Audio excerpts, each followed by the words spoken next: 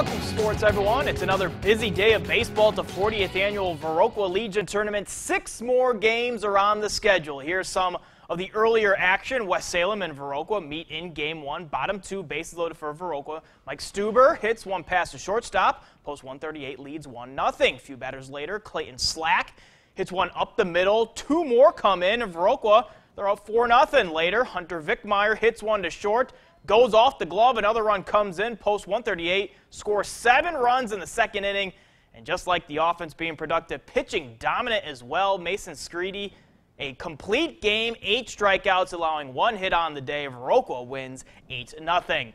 Onalaska and Westby played their tourney game in Westby, top second. Onalaska with the bases loaded, and they're going to get a run in off the hit by pitch. Anna up 1-0. Next batter, Nick Pika, grounds one to third, throw. It's going to come in high, and Pika avoids the tag out, allows another run to score, post 336 up 2.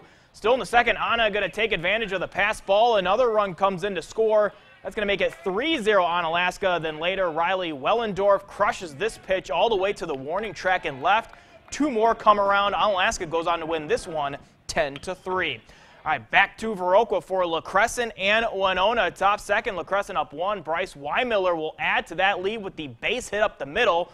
Crescent up 2-0. In the fourth, Winona down 1. Austin Milzak sneaks one into left that drives in the tying run, and we're all knotted up at 3. Let's move to the 6th now. Ryan Masterson delivers a clutch 2-out hit. Crescent retakes the lead 4-3. But Winona would take it back with the RBI double here by Jalen Vaughn. Winona would score 4 in the 6th. They would hold on for the 7-4 win.